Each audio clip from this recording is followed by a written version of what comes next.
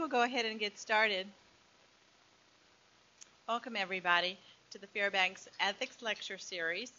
I'm Joan Haase. I'm one of the co-directors of the Respect Center that we kind of coordinate some of the lecture series for the Fairbanks Center, and just so thrilled to be able to do that.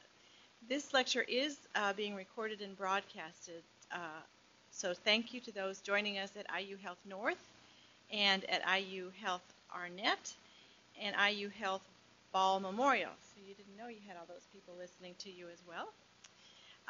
Ask you to please silence all your cell phones and pagers, and please leave the auditorium to return any phone calls that you may get.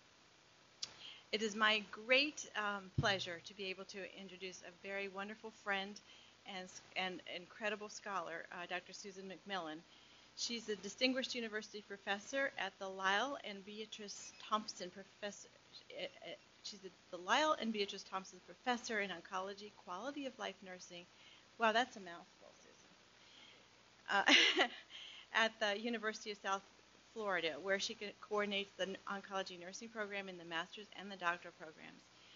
Her major areas of research have been in symptom assessment and management in persons with cancer and quality of life of hospice patients with cancer and their family caregivers. To give you just a little bit of a sense of the extent of her accomplishments by numbers, I'm not a numbers person, but hers were amazing. She has supported her research with an external funding of over $11 million, has over 101 referee journals, plus referee publications in journals, plus numerous book chapters and invited papers. She has shared her knowledge by mentoring throughout her career, having chaired, get this guys, 95 theses and served on 31 dissertation committees. Now you're tired, the rest of us are too. Dr. McMillan's Ph.D. is in measurement, and she has developed several clinically relevant assessment tools, including the Hospice Quality of Life Index, the Caregiver Quality of Life Index, and a Constipation Assessment Scale, among others. All of these have been used widely in this country and have been translated for use in other countries. Dr. McMillan is principal investigator on a clinical trial focusing on self-care symptoms management for patients with cancer that's funded by the Corey.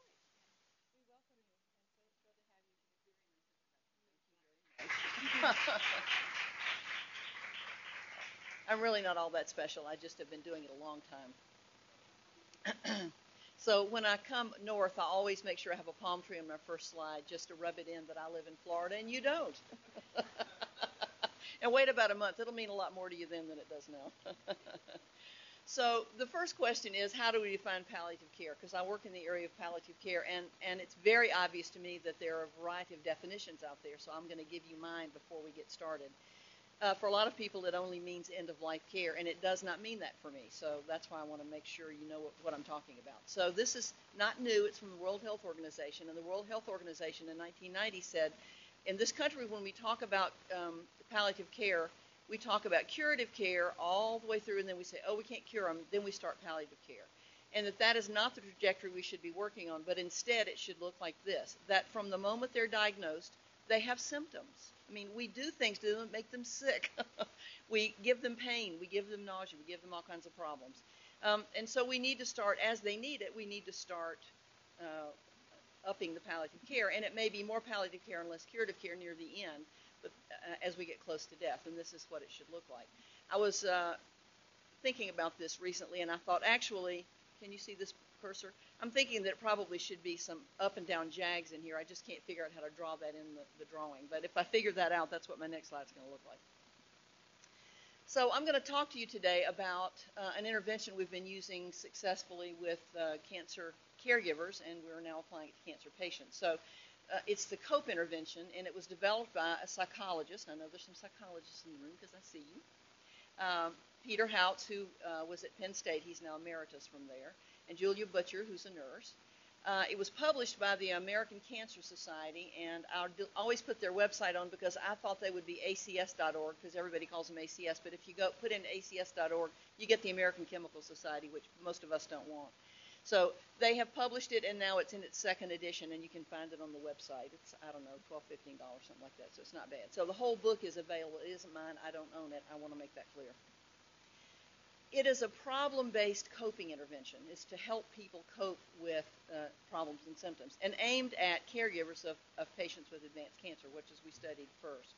So it's based on the conceptual and research literature and problem-solving training, and then they took that and adapted it to the COPE model.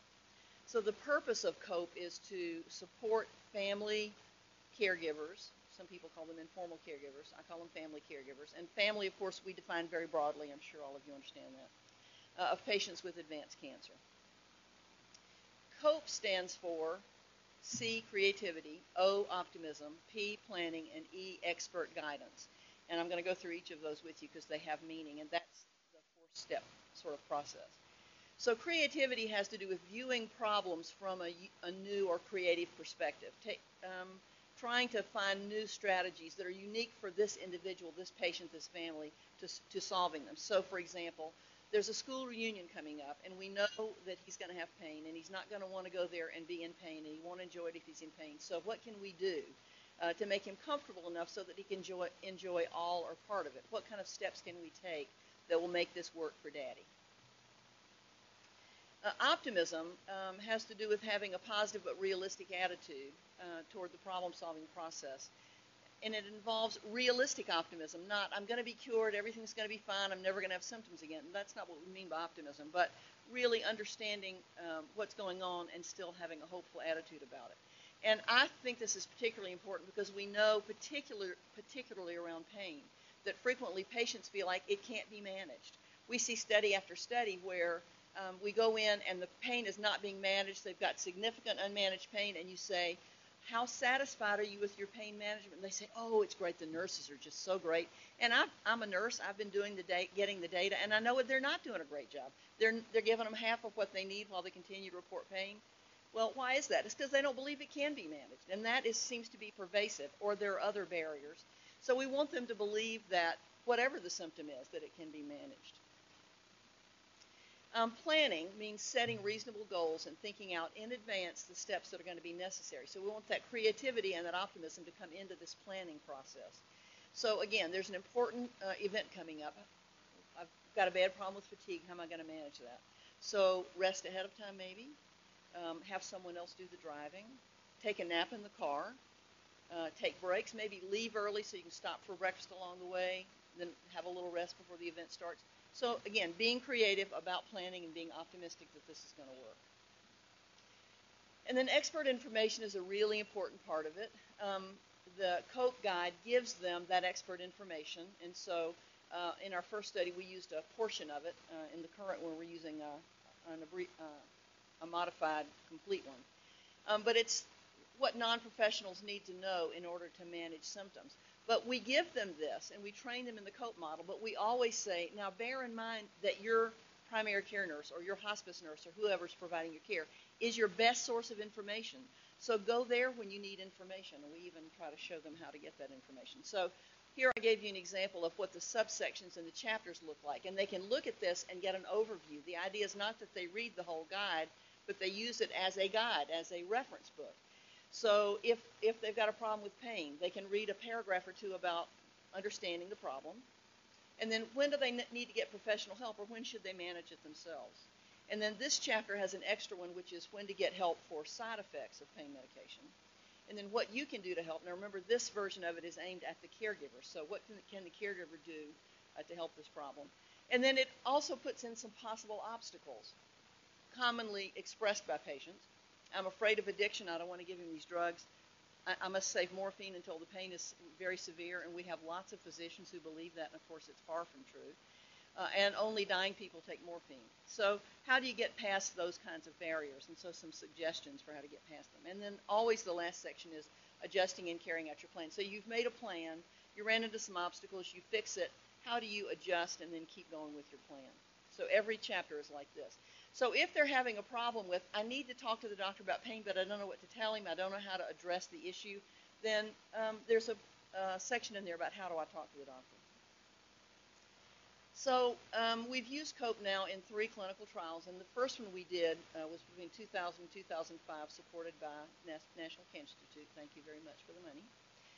We ended up with 329 patient caregiver dyads in a hospice, one hospice. And the COPE had been published in '97 originally, but it had never been studied, and so we were the first group to study it. There's another group out there also using it. So I wanted you to see that we had a very interdisciplinary group of study investigators. With me as PI, Michael Weissner is a psychiatrist, and he actually brought the COPE intervention to the group, and we adopted it. Ronald Schoenwetter is a geriatrician who is in palliative care now. Bill Haley is a psychologist. Brent Small is our methodologist, and then at the bottom, 2 nurses. So we had a very interdisciplinary group, which made it a lot more fun, and it was a much richer experience because of that. So the purpose of our first clinical trial was to evaluate the effect of teaching this COPE for symptom management, because that's what it's focused on, to caregivers of hospice patients with cancer. You know, could we have an impact on these caregivers? Now, I have always been a patient-focused person. Bill Haley, for example, is a caregiver-focused person. Michael Weissner is a caregiver-focused person. So we made a good team, but I wanted to see some patient outcomes. So it's very difficult to aim an intervention at hospice patients. They are so sick and so fragile that, I mean, how do you go in and teach them a skill? I mean, that would be not reasonable. And so I was hoping that by having an impact on the caregiver, we would have a secondary effect on the, but you understand it's got to be diluted because it's going by way of the caregiver. In this first study, we looked at only 3 symptoms, and we looked at symptoms that we knew were common: pain, dyspnea, and constipation. Now, you heard her say that I developed the Constipation Assessment Scale. I didn't do that on purpose. I did it because there wasn't anything else out there to use at the time. And somehow my name is forever linked with constipation. People get a lot of laughs out of that at my expense. One of my research teams actually gave me a little blue plastic crown that had blue feathers on it. On the front it said Queen of Constipation. So I'll never live it down. But of course we know if you treat pain, you cause constipation if you treat it with opioids. So our study was very feasible. One of the reasons I got into this, and I didn't mention our center, but I probably should since a center sponsored me to come here. I am from the Center for Hospice, Palliative Care, and End-of-Life Studies at the University of South Florida. Talk about long titles. The thing that got me moving on doing this kind of research was I realized that we had some of the biggest hospices, not-for-profit hospices on the planet, in our immediate area. And involved in our center were hospices that had 6,500 patients on any given day. I mean, that's a lot of patients. There was not another university on the planet, I thought, that had the kind of opportunity to answer questions about the needs of hospice patients and caregivers that we had. So doing studies in our area with hospice patients is very feasible. So as I said, 329 patient caregiver dyads in this first study. We randomized them into 3 groups. For patient inclusion, they had to be adults, they had to have cancer with 2 of our 3 target symptoms. I told you the 3 symptoms. They had to have a designated family caregiver, which is much easier in a hospice because the hospice has the patient tell them who is your caregiver. And so I didn't have to say, okay, you can be a caregiver and you can't. It was already determined. They had to be able to read and understand English, and they had to pass cognitive screening. Caregiver, adults providing care for at least 4 hours a day, no cancer. We didn't want them to be dealing with their own cancer diagnosis because, you know, if you're dealing with an older patient who has got cancer, odds are his wife has got some morbidities of her own, or if he's the caregiver, he's got some morbidities of his own. And so we didn't want it to be a cancer diagnosis that they were, because we didn't want to be teaching the caregiver how to take care of the patient and have the caregiver really turning that information back to self. Had to be able to read and understand English and be cognitively intact. Now we screened them and found that 2%, and we only admitted 329, but we screened many more than that. And 2% of all that we screened were of the caregivers could not pass cognitive screening. Now the caregivers are the ones who are giving information to the healthcare team or making decisions about the medicines and taking care of the patient. And that was sort of scary to me. That, I mean, it was only 2%, but still, for every one of those patients, that was an issue. So we, of course, then did not include them in the study and referred back to the hospice and said, you have a problem with your caregiver and you need to check it out. One of the issues that we had, and I was telling the group earlier that we have done several methods papers because I think it's important for people to know how hard it is to do this kind of research. And it is really hard to do this kind of research and expensive. But one of the things is accrual is very difficult, and one of the biggest barriers was the caregivers. The caregivers very frequently refused. And 42% of them, which was the biggest number of them, said that they thought the patient was too sick. And initially, the clinicians were kind of puzzled by that because we said, well, we very carefully screened them. We've looked at all of the parameters, and these are the right patients for our study. What's wrong with the caregivers? And then it dawned on us, duh, we see sick people all the time. For the caregiver, this is the sickest person they've ever seen. How could we even dream of coming in and doing research? Well, about half the hospice nurses felt the same way, so they didn't think the patient should be bothered for data collection. But interestingly, the patients were very excited about being in the study, and sometimes the patient wanted to do it and the caregiver would refuse.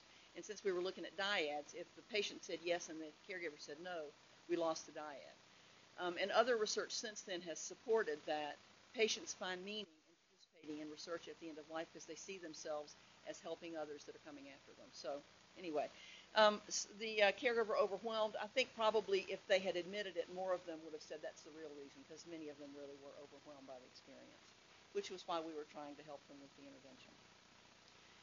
We used 3 measures. We tried to keep it as simple as possible because we were asking patients about their symptoms as well as talking to caregivers. So numeric rating scales for pain and dyspnea, and then my Constipation Assessment Scale, which, by the way, I just got a translation into Japanese last week. It was kind of exciting. When something you've done comes back in another language, you go, wow, that looks really weird, but it's nice. So I've got it in Turkish and Arabic and Chinese and Japanese. It's fun. And then hospice quality of life. And then we were using the Memorial Symptom Assessment Scale because we wanted to know what symptoms they had, how many of them had what symptom. And then if they had a symptom, so they had to check, I have this symptom. How intense was it? How severe was that symptom? And then how much distress was it causing them? And then, of course, demographic data. So for the caregivers, Michael Weitzner had developed the Caregiver Quality of Life Cancer Scale, and it had been validated, revalidated. He worked with me to revalidate it with hospice patients, so we used it. It's a very good scale. And then we took the MSAS, which is designed for patients, and we gave it to the caregivers. We modified it, and we said, does your patient have these symptoms? And they checked, independent of the patient. They were in different rooms. And then for the symptoms they said the patient had, we said, how much distress does this cause you, the caregiver? Not how much distress is it causing the patient. How distressed are you by it? Because we were interested in the burden they were carrying, because we knew our whole study was based on the idea that symptoms were stressors for caregivers. We were trying to look at how they coped. We didn't get much out of the brief cope, but we used the brief cope to look at whether they used problem-centered coping or emotion-focused coping, and nothing about that changed in the demographics. So we wanted to get them at admission before the care plan was in place, because we know as soon as patients get into hospice, things start changing for them almost immediately, particularly if they're having pain. But we discovered in earlier studies, the value of preliminary work, that you cannot go in and admit somebody to a study the day they've been admitted to a hospice, because the day they're admitted to a hospice, they're admitting that I'm not going to have curative care. This is the end of my disease process. It's a big thing. So you can't go in and say, now let me talk to you about this study. So we would go in 24 to 48 hours later, and if we can intervene, we would accept up to 72 hours. But the nurses there assured us that the care plan was not fully implemented for 4 days, and so that we were within that window of catching them at baseline. And then 2 weeks and at 30 days. And for future studies, we moved that up. Guess why? Guess what happened before 30 days? Yeah. They either got a lot sicker or they died. So we had a data collection team and an intervention team, and we had a nurse, a hospice nurse, and I hired the nurses through the hospice. I paid the hospice for the services of their nurses so that I had people that I knew could get in and out of homes and knew what they were doing. And they collected the data from the caregivers, which was, of course, a lot more. And the hospice aides, the patients love the hospice home care aides. They love them. So they collected data from the patients. And then the intervention team, we had a hospice aide who stayed with the patient to relieve the mind of the caregiver. Caregivers are very attentive. We knew we could not get them away. We had experience. We couldn't get them away to come to a central site to get this intervention. We had to go to them in the home. Again, expensive. But we also knew in the home they won't take their attention away from the patient long enough to attend to an intervention. So that's why we had the aide in there. And we tried to get them, if the house was accessible to do it, we would have them in separate rooms, so that while the intervention was going on, the patient was being cared for. And so the hospice aides gave the kind of care they give anyway, which is respite care, supportive care, back rubs, going to the bathroom, reading, playing cards, whatever it might be. And so this says standard care, but it was really usual care because there's nothing standard about care usually. And then we compared that to COPE.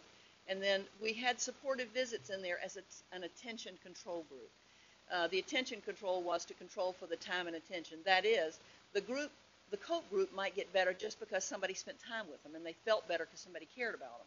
And so we wanted to spend that same kind of time, but without teaching the COPE intervention.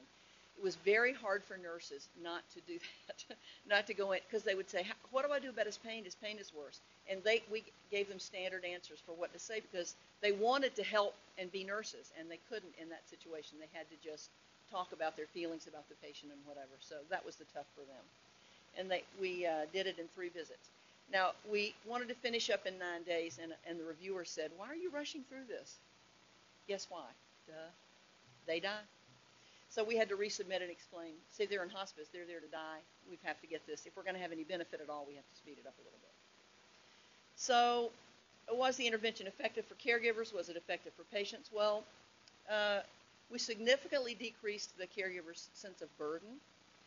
We decreased their distress. Remember the MSAS? How much does this distress you? From patient symptoms. So we were very happy about that. And we improved their quality of life. So we had some significant changes as a result of this intervention. It didn't change their coping style. And I need to go back someday and really spend some time with that data because I'm kind of down on the brief COPE, but other people use it successfully, so I think it just must be me. Very possible. But what about the patients? What did we learn about patients? Well, the average age of the patient was about 70, 71 years, and that's been very consistent in all the studies I've done in hospice. They were mostly males, caregivers mostly females. Years of education. The Palliative Performance Scale score had to be 40 or higher, and so there was a bottom cutoff. So you see that it was still fairly low given that 40 was the bottom. And their mental status, they had to have a score of 8, and they had an average of 8.1. We didn't find any difference in symptom intensity. We didn't find any difference in quality of life, and my initial take on that was, oh, heck, because I'm the patient person, remember? But then it dawned on me, when we got that last data point, they were 30 days closer to death, and really pretty close to death by the time we took that. So obviously their symptoms are going to be worse, and their quality of life, and the quality of life is going to be worse. So we were able to keep it sort of stable. That was actually a good thing. I mean, looking back, it was a good thing. But we did see a significant reduction in symptom distress. So their intensity was not getting better, but the distress they experienced from it did, and we thought that was a real victory. At least I did. And here you see in green. Can you see it? So you can see the green line starts a little higher and goes a little lower. So we published that study, and my co-investigators were saying, oh, this is such a great thing. We need to tell everybody about COPE. Everybody ought to be using COPE. Let's send it out to all the other hospices. And we did have lots of requests for it from all over the world, and I don't own it, so of course I'm very happy to share anything I have, and if you contact me, I'll send it to you. But I kept hearing this voice in my head that said, single studies, never sufficient evidence, you need more than one study. And so I was not jumping out there saying, this is what everybody ought to be doing, and I was concerned that clinicians and hospices were taking this intervention design that we had studied with cancer patients and we're using it hospice-wide. I didn't know what they were doing with it, and of course I didn't have any right to control it, but it made me a little nervous. So we did a second clinical trial, and that was in 09 to 12, and that was supported by NINR. And we were looking at caregivers of hospice patients with heart failure. And here you see again our study investigators. You see some of the same names, and again, very interdisciplinary. Cheryl Zambrowski is a qualitative researcher. You'll be happy to know that, Joan. I do know some besides you.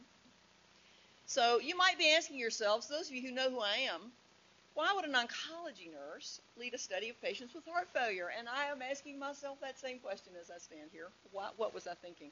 And I'll tell you actually what I was thinking. I thought I could be a hero. Silly me. But I was thinking, you know, I'm now very experienced with doing hospice research, and there's really not anybody in the country who's geared up and ready to do a clinical trial with heart failure patients, and they're the next biggest group. So maybe I should think about doing it. I don't know nothing about heart failure. But I drew from June Lunny's work. Some of you may recognize this figure from her work she published with others in 2002. And what you see, if I can make my mouse work again, What you see here is the sudden death. That's somebody who like runs into somebody on the expressway and boom, they're dead. So obviously they're not going to get palliative care or hospice care. And this is what our cancer patients sort of look like, and other diseases. They kind of, doing pretty well, but then boom, and they start getting worse. And the organ system failure, which is kind of what I think heart failure looks like, and then the dementia frailty group. So we don't see this group. I took them out. At the time we started this clinical trial, about 48% of the patients fit this picture. But the biggest growing group was the heart failure group in here. And in case you're not familiar with this, here's what happens. There, you can see there's a gradual decline here. But periodically they have a big incident, and then we bring them back to life, and the family says, yay, and then it happens again, yay. Well, by the time they get down here and we can't bring them back to life, the family's like, what happened? I mean, you fixed them before, fix them again. So that is one of the issues. But anyway, so I was looking at these numbers and thinking, the number that's growing is heart failure. Somebody needs to do this. Let it be me. Bad idea. And here you just see the numbers again for end-stage heart disease. Other than cancer, it's at the top. So again, as I said, the study seemed very feasible. We have a huge number of patients in our area. So in our local hospice, because we limited it to one, because it was an R21. Here's my mouse, come on. So 13% of 1,900 patients a day, 247 patients a day, piece of cake. Easily can do a clinical trial with that. Well, this is where my lack of knowledge about heart failure came in. I know a lot about oncology. Ask me. I know a lot about it. I don't know about heart failure. So patients often had strokes, and that didn't even occur to me. When I realized it was true, when I started doing some preliminary work and interviewing patients, I went, oh, duh. You do throw clots when you have bad heart. But so a lot of them then couldn't respond to me. I couldn't get data from them. And if I'm interested in looking at dyads, I want to talk to the caregiver, but I want to be able to get information from the patient about the symptoms and the quality of life. They were a decade older, which I found very, very interesting, than the cancer patients. Our accrual goal, now bear in mind my hospice had 247 a day available to me. We wanted to get 30 in a group, a total of 60, and we ended up with a total of 40 dyads, and then ran out of time and gave up. So an important lesson for me from this was that it was possible to revise the COPE home care guide. Dr. Lyall was my doctoral student at the time, and she was a hospice nurse who was getting her Ph.D. and was really into heart failure. Yay me. So she helped me with the revision and identifying which symptoms were likely to occur. Cheryl Zambrowski had already designed an MSAS for heart failure, so it had the heart failure symptoms in it. We were able to adapt the COPE to heart failure and use it with this group. So our methods were similar to the earlier study. But because Cheryl was involved with us, we added a qualitative component, and that turned out to be a really good thing. So after the intervention was completed, we went to we selected some of the caregivers and interviewed them, and what's least helpful about this intervention. We didn't find any significant differences on any of the variables ever at all on the quantitative data. But the qualitative data saved the project without question, because the caregivers told us in those interviews, very consistent data from them. What you were teaching us, we already knew, and we needed that COPE intervention years ago. One woman had been dealing with her husband's heart failure for 32 years. The average number of years had been managing symptoms was 10. We were way late bringing that intervention in. Now, the good news is that there are other researchers now who have taken that. Betty Farrell, who is the editor of the Journal of Hospice and Palliative Nursing, allowed us to publish the failed results, because it's hard to publish those, beside the qualitative results in the same issue, so that you could see this didn't work, but here's why. And I just thought that was very generous of her to let us do that. So immediately we've got 3 teams around the country who are looking. One she was at Dartmouth, now she's at Alabama, one at Emory, and one at Penn State, Lyall actually. So they're moving it upstream. They're going to the places where the patients are being diagnosed and using this COPE intervention for heart failure. So I feel like, well, my study failed, but it actually had a really good outcome. I comfort myself with that when I have a bad night. And when I say to myself, self, why did you do heart failure? So that allowed us to get some symptom data, so I always like to throw that in if I have a chance. I wish that clock were where I could see it, but I think I'm doing okay. Yeah.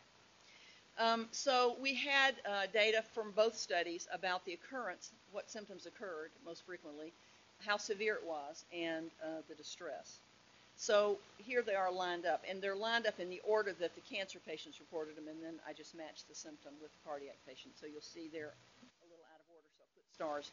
So you'll notice that swelling is not in the cancer group, but it is in the cardiac group. And so the most common were the top two were the same in both groups, which I thought was sort of interesting. And then shortness of breath was a little more prevalent in cardiac, not surprising, and swelling, of course.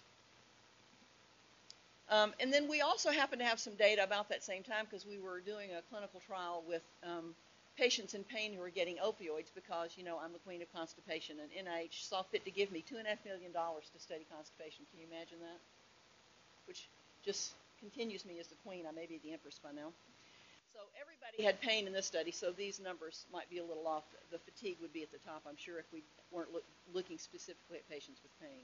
But again, you can see the order in which they go. The dyspnea is down at the bottom. Now, this is a group of patients who were not in hospice. They were in the cancer center being treated or being followed actively for their cancer. And so, therefore, you would expect dyspnea to be a little further down.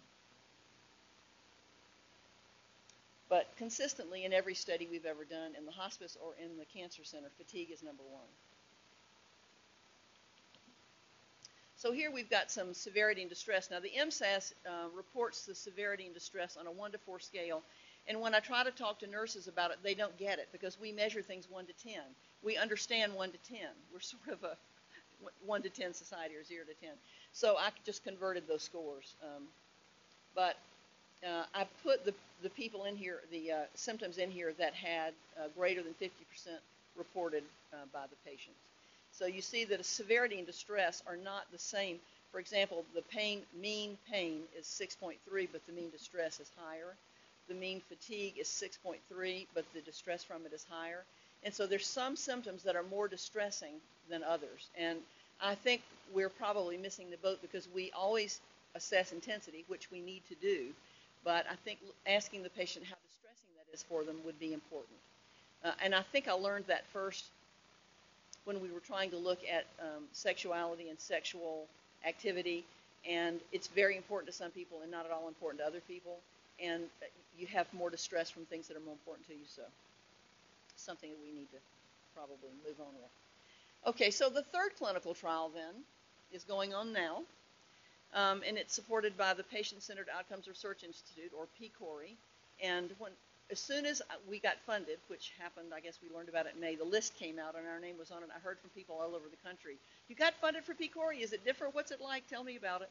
And so I was sending these long emails, and finally I realized this is going to take up too much of my time, so I just started sending my proposal out because it was funded, so I figured nobody can steal it. Who cares? So if you need it, I'm happy to share it with you too. But we're going to accrue 450 patients with cancer in order to have 300 completed patients. So you can see we're expecting, again, a fairly high attrition rate, but not as high as with hospice. I have to say we've started the study and the attrition rate is not that high, so we may actually have an even bigger sample than we expected, or we may be able to stop sooner. I don't know which. But this is our moving cope upstream. So it occurred to me, if it's better to move cope upstream for heart failure patients, why not for cancer patients? Why would I only use cope for patients who are in the hospice who can benefit from it at the most for a month? Wouldn't it be better to move it upstream? But I also knew that if you go to a cancer patient in the cancer center and say of his wife, is this your caregiver? She'll say, I'm not his caregiver, I'm his wife. Like, what? And so it's much more difficult in that situation to identify caregivers. So we said, you know what, we really should be focusing on self-care at this point and letting them manage their own care. So that's the direction we're taking this time. So when I realized this was an ethics center, I got a little nervous because I'm not an ethicist. I don't have any expertise in it. In fact, I sat down and started trying to list ethical principles, and I thought, oh, I'm not doing very well at listing them. So I did come up with a couple. And so how is this? I'm going to just do this very quickly because I know nothing about it. But it's related to ethics in this way. Autonomy, because what we're trying to do is teach people to take care of themselves. And so I think that probably also gets around to respect for persons. But it certainly is very important, I think, that people learn self-care so that they can feel more autonomous. I went to nursing school, you can tell by my gray hair, a long time ago when I was not allowed to tell patients what their blood pressure was. They'd say, what is this little pink pill? And I'd say, you'll have to ask your doctor. I mean, we really couldn't tell them anything. So now we're like 180 out from that, and I'm really happy about that. And then, of course, beneficence, because we're trying to improve their conditions, and I hope that's true in any study that's ever done anywhere. So again, we have, and you'll see some familiar names on here, interdisciplinary group. Daniel Meng is the new one in the group, particularly, and he is a healthcare economist and a wonderful addition to our campus. He's fairly new at USF, and so I've never done a costing study, so I didn't know how to do a costing study, so he came in, because one of the things that happens with cancer patients is when they have an eruption of a symptom, whether it's pain or something else, it's the middle of the night or weekend or something, and they go rushing to the local emergency room, which is the worst possible place for a cancer patient to go. You are not going to get your cancer pain managed adequately in an emergency room. Plus, it's really expensive care. So part of the COPE intervention is to teach them what to do when a symptom erupts. Who are you supposed to call? You're supposed to call your primary nurse. Even after hours, there's somebody there to answer that phone. How do you talk to that person? That's in the book, too. So PCORI is focused on patient-centered outcomes, and costing is not really a patient-centered outcome so much as it is a system outcome. And so I was a little nervous about putting it in. So we put it in focusing on the fact that, although it's expensive, but it really is a bad quality of life move for patients, which any of us who've seen that happen know is the case. And Dr. Kodada is our palliative care. Now, you have to have stakeholders who are both patients and clinicians. So Dr. Kodada is a palliative care physician at our place and at Moffitt Cancer Center, and she's also our clinician stakeholder. And I got permission to put the patient names in here because they have to be part of the project. And I said, I'm naming all of the co-investigators, and you were supposed to be part of the team too, so may I name you? And they said, yes, of course you can. So Mary Lou Dickerson is currently dealing with metastatic breast cancer. She knows it's going to kill her someday, but not today. And she's got the most upbeat attitude. She's wonderful. I mean, you'd never know she'd ever been sick a day in her life. She looks wonderful. She's probably 71, 72. Sylvia Glass, we think is probably cured, quote unquote, of her breast cancer. She's just announced to us at our last meeting that she's been 5 years disease-free since her treatment. Yay. And then Ed Gochek has lymphoma. His experience as a lymphoma patient got him excited about nursing, and he went to nursing school after he was treated the first time. And he is now just dealing with an exacerbation of his lymphoma. But they are wonderful. What did they do? Well, they, along with 5 other stakeholders that we had involved at the beginning, reviewed our COPE video. The original COPE video was made to go with the COPE book, and it was aimed at caregivers. And it was too long. It was, I think, 45 minutes it took to go through it. And the caregivers could not focus that long. It just wore them out, and we actually had to scrap it and not use it in the first study. So I, on a dime, before we had the funding, made a COPE video. My son, fortunately, is a very talented video editor, and so he made lemonade out of lemons, I guess. So it turned out to be a really nice video. And so they reviewed that for us, and were uniformly enthusiastic, all 8 of them, and that was encouraging.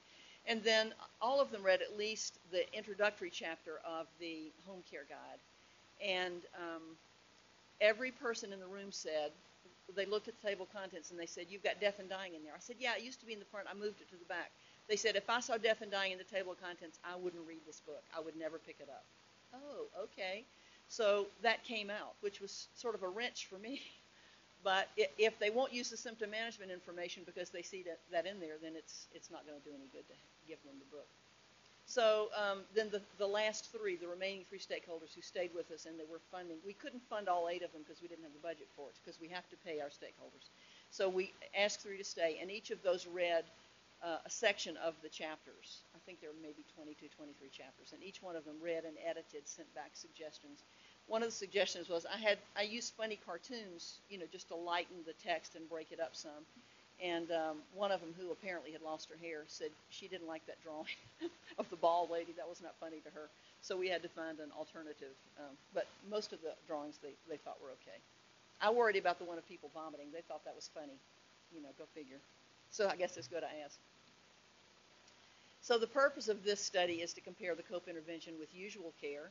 in cancer patients who have symptoms. And this time we're looking at, they have to have symptoms that are moderate to severe. That means it's got to be at least 3 or higher in either intensity or distress or interference. And usually if it's one, it's the others, but we'll take any one of those. And so we're sort of testing the COPE intervention with them. And then we're also going to evaluate the impact of COPE intervention on health services utilization and costs. So health services utilization, they should be using Moffitt Cancer Center. They should not be using the emergency room. And then cost is kind of tucked in, not emphasized. And here you can see some of the variables. We've used the stress process model in each of the 3 projects. It's important that we make a point that we don't view patients as passive recipients of stress, but that they actively adapt to their stressors, and that's what we're trying to do, is to help them adapt and cope. So variables are here. The perceived symptom barriers, I added this time because there's a pain barriers measure. Some of you may know it. And so we know that patients will not take opioids sometimes for a variety of reasons. You know, what are the barriers? And one of them is, I don't believe the pain can be managed. I don't want to distract my doctor by telling him I have pain, those kinds of things.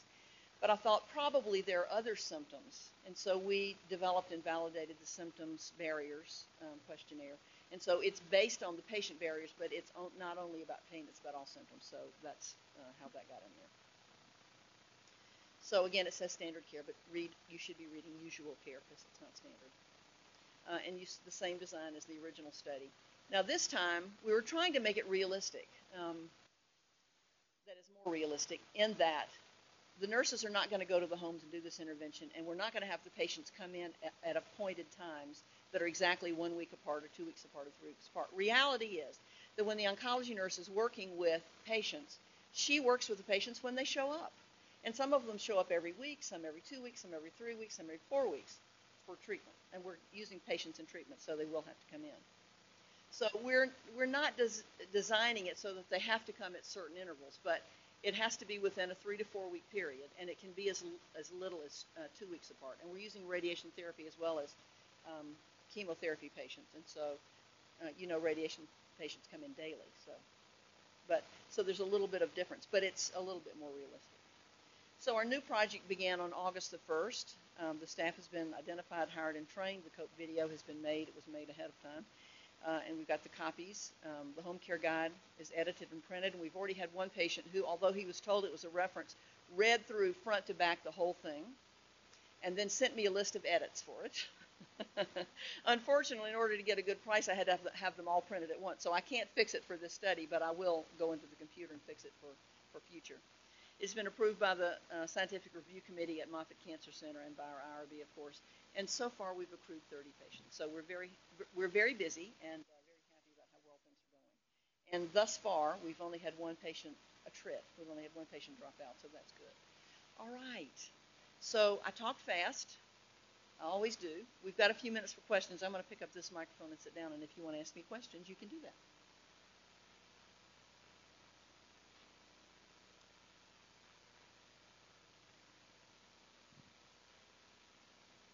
Oh, I see a hand. Oh, good. I thought nobody was going to be awake enough to ask a question.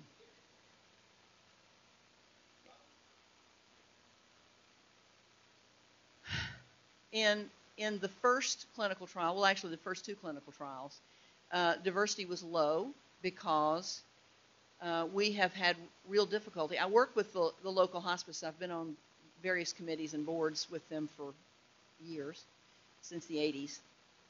And they have had repeated attempts to increase the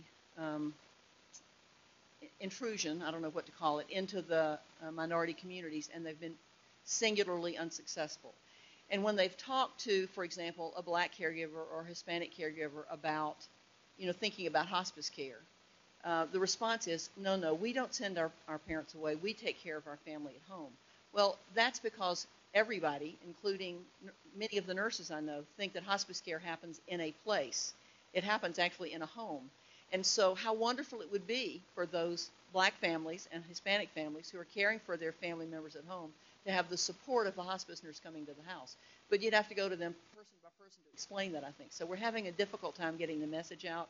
Thus, our take on the data from the hospices, and we've used 3 hospices for clinical trials, has been relatively white, with very minimal, less than 10% minorities. In the cancer center, we're having a similar problem, actually, because it's a tertiary referral center, so they tend to get there. They're better educated. They've got insurance. They're smart enough to know going to a cancer center is a good idea. So again, we're not getting the poor and underserved in the cancer center, and that's been one of the problems for them for all of their clinical trials.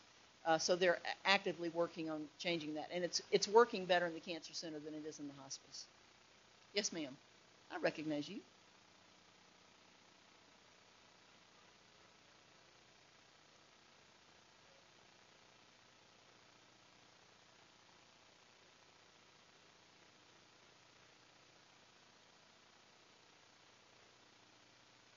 Without question, it would.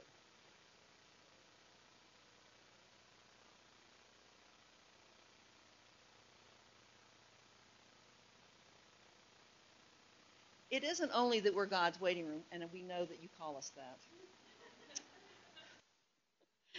It is that we have hospices that we're a certificate of need state, so you can't bring a new hospice into a county unless the hospice that's there is not meeting the need, and that means 35% penetration. That is servicing 35% of all deaths, meaning sudden deaths and everything, 35% of all deaths. And our hospice in the county where I am is servicing 65% of all deaths, which is kind of amazing. So it's more that, I think, than the fact that, because I think you have plenty of patients who are near the end of life and are receiving end-of-life care. But if they're fragmented into hospices all over the community, somebody told me how many hospices you have today. I can't remember. It was too many. It was a lot. It was not as bad as Salt Lake City. I consulted out there, and they said they had 76 hospices in Salt Lake City. I said, I'm sorry, I didn't hear you correctly. What? So I think every nursing home is calling itself a hospice. But if you have places you can go. Now, there are ways to work around that. I just lost her name, Jean, out in Colorado, the physician that's got the Popcorn Center. Tell me your last name. Yes, Jean Kuttner. She's an MD. And she has put together the Popcorn Center, and it is designed to do studies across the country. So she'll contact good-sized hospices. She's contacted several in Florida. And so we only have to collect 3 or 4 or 5, maybe 10 patients from and then send the data all back. And so she's being funded and getting research done in that way, which I think is great. So I think there are a lot of models for how you might get data when you've got your patients so broken up. But it is more challenging, no question. Yes, ma'am.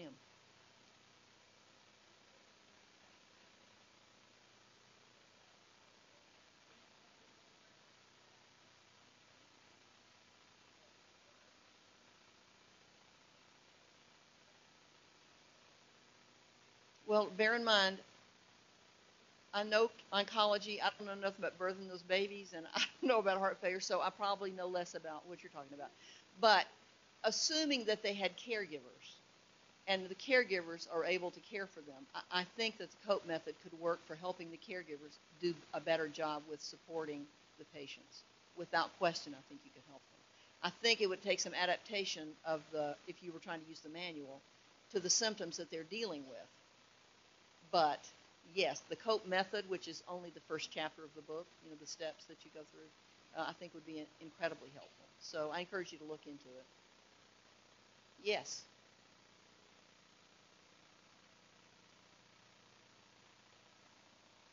It's actually not my trajectories. I want you to know June Lenny did that. June Lenny's wonderful. She gets the credit. Yes.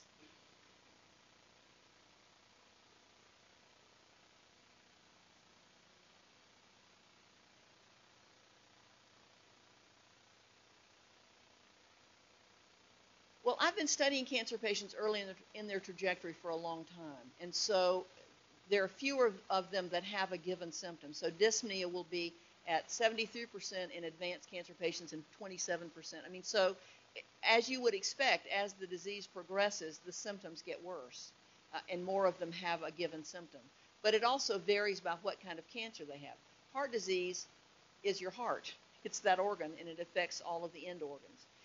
Cancer can start out in your brain, it can start in your gut, it can start anywhere, and so it's first going to have symptoms related to where it is. And so I think it's different in that way from heart failure patients. But again, I'm not an expert in heart failure and don't want to be. I realized I was over my head when somebody said, what are those devices they have that like stimulate their heart? Yeah, whatever that thing is.